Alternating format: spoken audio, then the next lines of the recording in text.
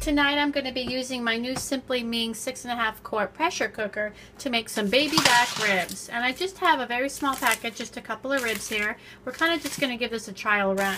So we're going to go ahead and cook those.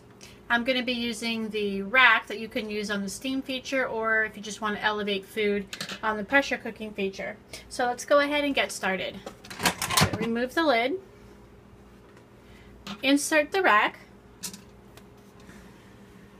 And then to that, I'm going to add just 1 cup of water.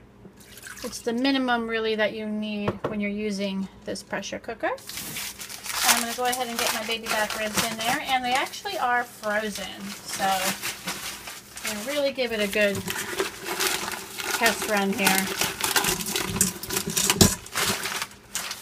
So I've got those in there. Make sure they're on the rack the way that I want. And I'm not going to get fancy today. Like I said, I just really want to try out the unit and see how it does. So I'm going to put some of my barbecue sauce right in there on that. And any favorite barbecue sauce you like. Something you made, something you bought, doesn't really matter. Now if I was going to use baby back ribs from fresh, I would pressure cook them for about 30 minutes. But when you're doing frozen, you want to add some time. So I'm going to add about 10 minutes to that. I mean, I love, by the way, just how easy this lid is to operate. It's actually even easier than my Cook's Essentials. So I'm going to go ahead and get the plug going. Very exciting, our initial use here. Plug this in. You want to make sure the condensing cup is there, which it is, and that will catch any overflow of liquid.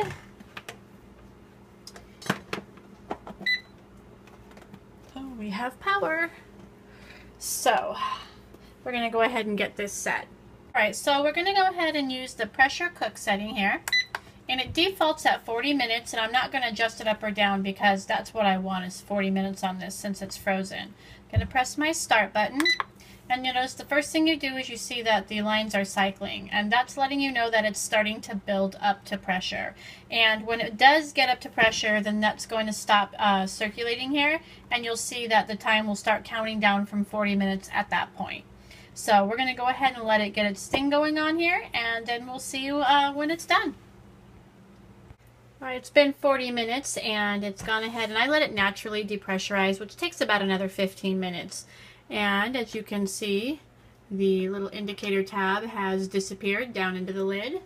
And I've turned it to vent, but nothing's really coming out, so that means that it has completely naturally depressurized. I should be able to open the lid, which I can. Look how easy that comes off.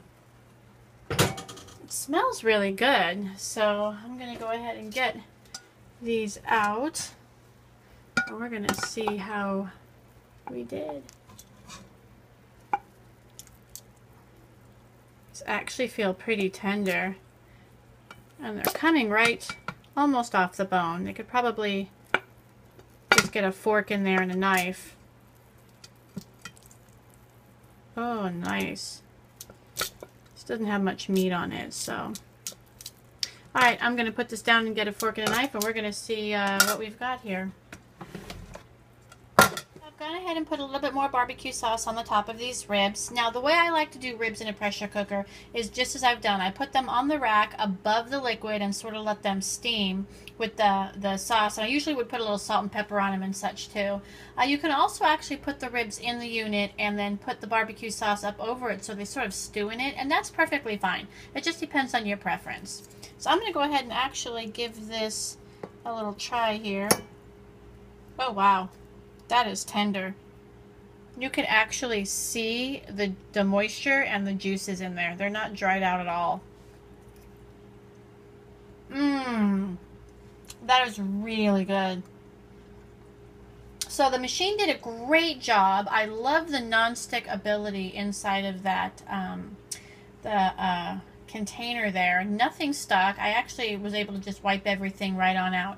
And the ribs came out great from frozen in 40 minutes. That's amazing. So this was actually a thumbs up for me. And I'm going to go ahead and make a salad and some potatoes and have these for dinner.